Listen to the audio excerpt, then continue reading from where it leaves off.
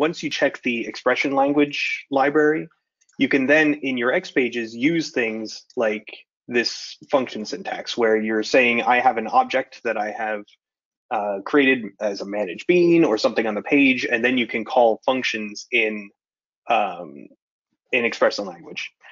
You do have to, and this is as I mentioned in the documentation, you do have to prefix it with EX or EL colon, because otherwise Designer won't let you save it if it sees a what it considers invalid expression language, even though with this it is better. But it does let you do these things. There are also a couple other capabilities that it adds.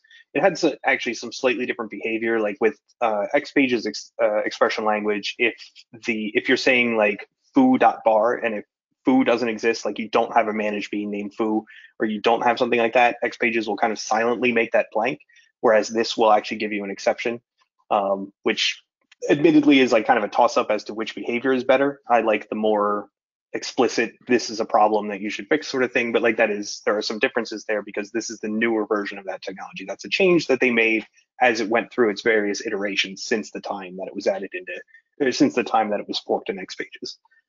I see something that I don't recognize there. Or maybe I've forgotten. What's the DL tag and the DT tag? That's actually, that's just HTML. So that's definition list, and then definition term and definition. So it's kind of a generic way of doing, let's see, where is that?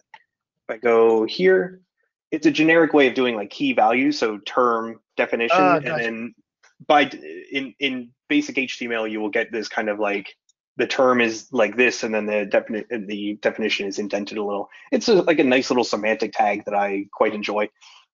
Yeah, that's curious. I've never seen that before. Okay, thank you. Yeah, it was one where like a couple of years ago I saw it, and I'm like, that's just there in HTML, like that, because there's like a handful of those where it's like I didn't even know that was a thing, and it turns out it's been a thing since like 1992 or whatever. And it's like, oh, I should probably start using this, because it's like as opposed to if you had like a table where the left column was key, the right column is value. Like this gives you like some built-in formatting, and it's semantically meaningful and all that nice stuff that you can do with HTML.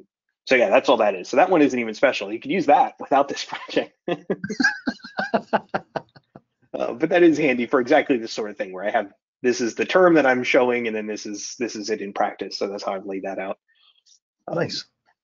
Yeah, so with EL, you just kind of get that. Once you enable that, then you have this new behavior.